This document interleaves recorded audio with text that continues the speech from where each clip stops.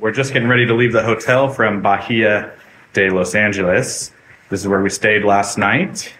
So back behind me, we have the bikes all loaded up and ready to go. What we're gonna go try and see what happens is there's a 100-mile dirt road out of here. Instead of doing the 150-mile paved route, we're gonna go see what that has and see if it works for us, see how difficult it is. We are on heavy bikes, so we don't want to push it too hard, obviously, but we're going to see what it gives us, and it may or may not be worth it. We'll find out.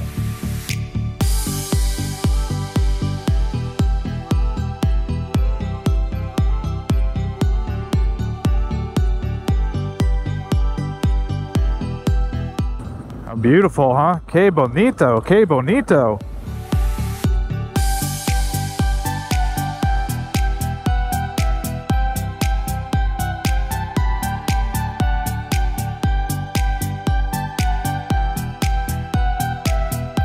What do we have here? Some kind of weary traveler.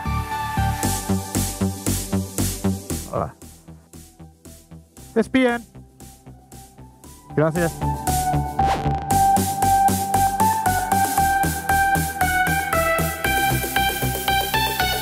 So we're making our way a little farther down the road here. We've come in and out of a couple of little short sand sections, but nothing that we couldn't handle. We got a little bit of traffic here. This is the second car we've seen. This guy's hauling ass. This is why I'm glad I wore the goggles. It's funny, some of these drop downs are kind of paved in, some of them are sand in the bottom, so you got to be careful when you come up to them what they are.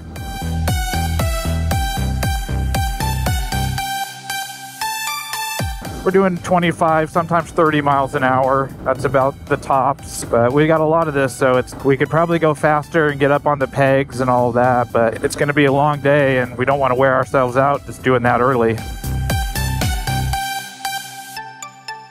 We just took a quick stop here. There's a little paved washout section. By section, I mean like 10 feet. And we're gonna kind of get going again in this stuff. It's kind of diabolical because it's sometimes soft, it's sometimes firm. You move around on it no matter what.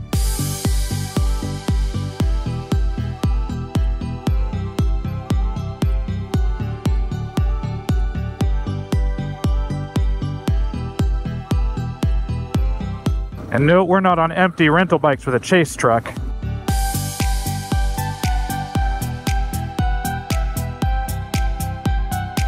We're still cruising along, gotten a little rockier, which is fine. It's less disconcerting than the sand. But I'm also trying to not beat the bike through some of these ruts like this.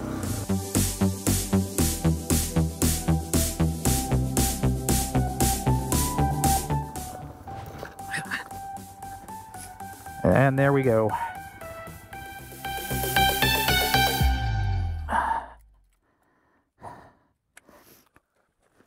Well, you got to do it once, huh?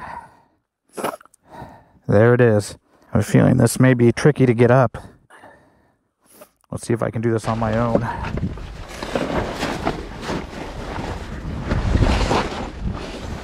Oh, no. It's heavy. I'm either going to have to unload or hope Tom comes back. All right. I had to take the top box off to make it, to do that. With the top box off, I was able to get it up.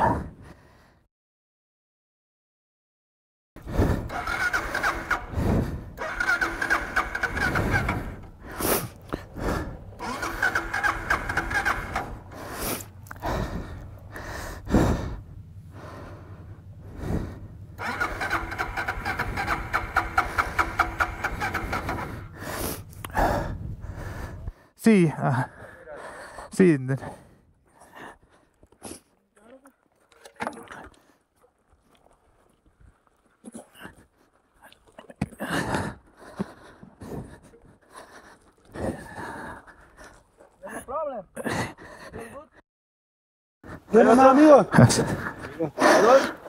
Yeah, sí. Dos, por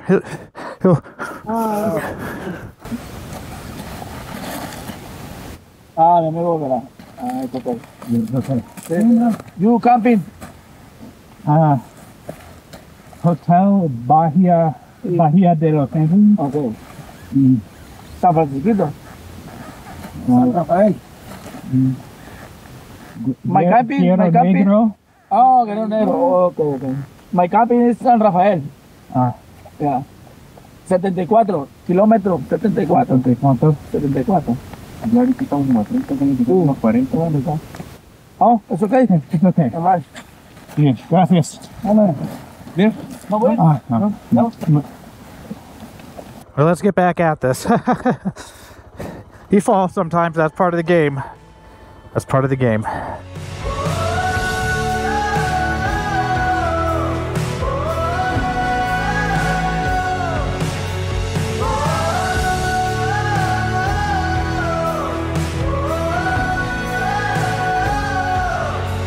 That was a pretty easy fall too. I mean, I just basically felt it going and stepped off.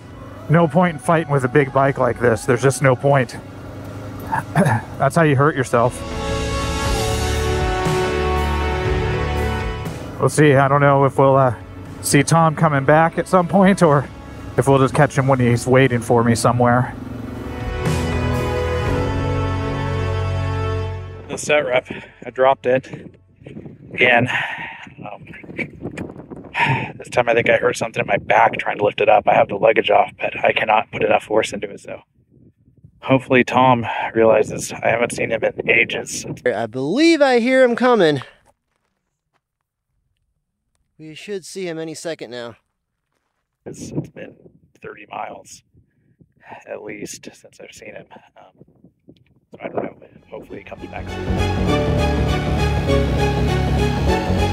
Managed to get the bike back up. My back though, that took everything I had.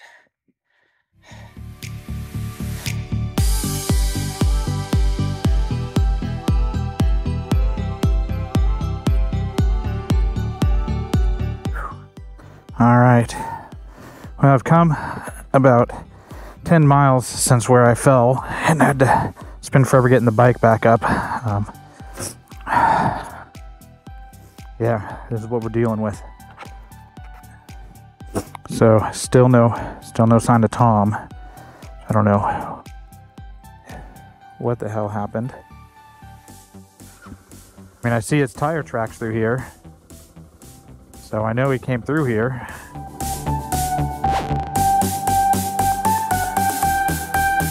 It's a weird mix of sand and rocks and a little bit of everything.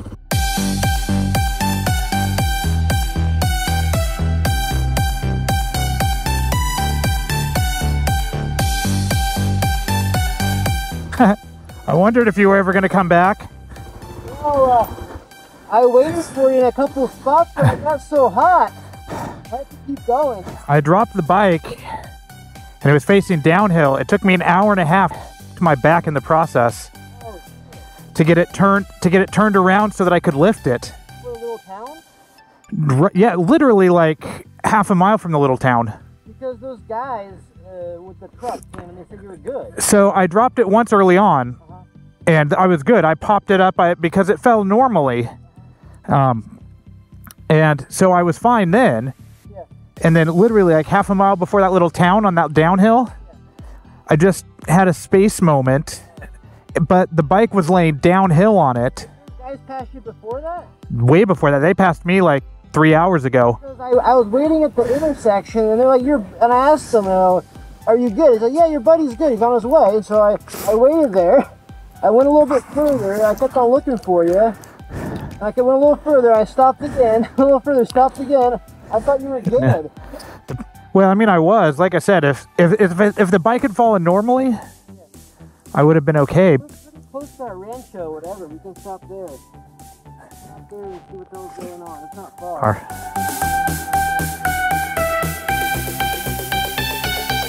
Well, now I got to figure this out. Not sandy is what they told us about this road. Oh boy. So yeah, so we turned around, so back by this again.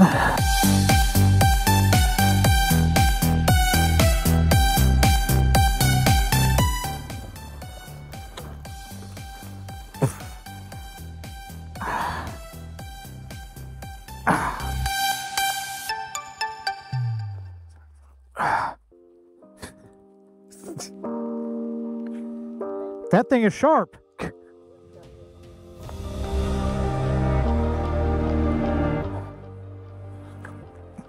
Today's getting me, Tom. Today's getting me.